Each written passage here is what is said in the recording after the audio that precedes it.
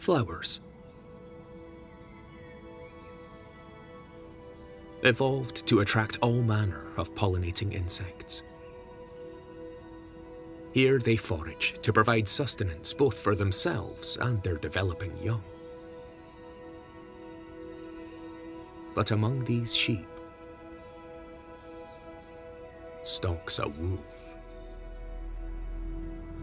A beewolf.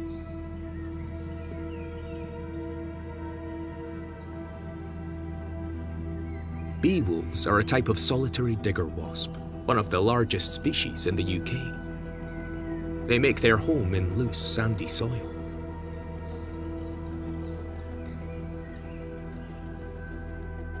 Using their powerful legs and jaws, they excavate a series of underground tunnels, up to 1 meter in length.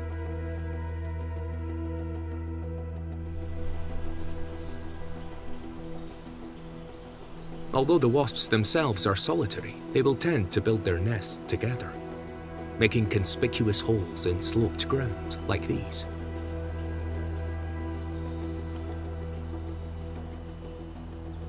With their nests prepared, they leave to hunt.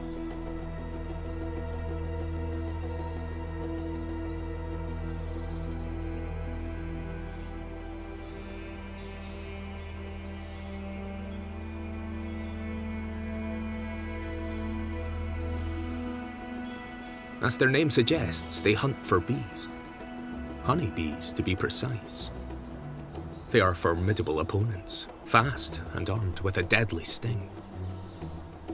Like the bees, the wasps also visit flowers for nectar. But while the bees will return to their nest with pollen, the wasps need something more substantial.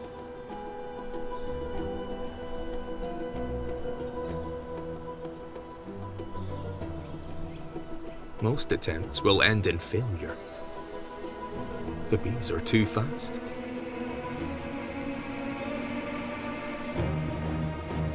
But when they're feeding, they're distracted. And the wasp finds her opportunity.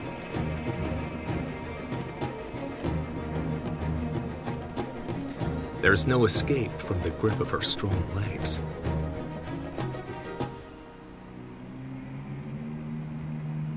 The wasp's sting effortlessly penetrates the bee's thorax and delivers a fast-acting, deadly venom.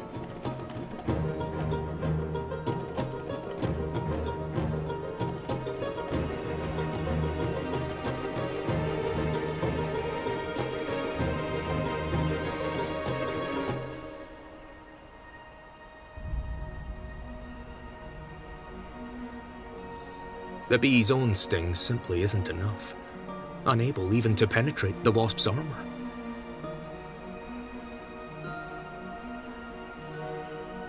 With her prey dead, the wasp drinks nectar directly out of the bee's mouth.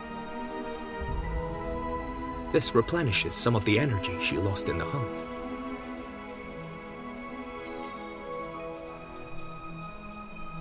With renewed strength, she returns to her nest, bringing with her her grisly prize.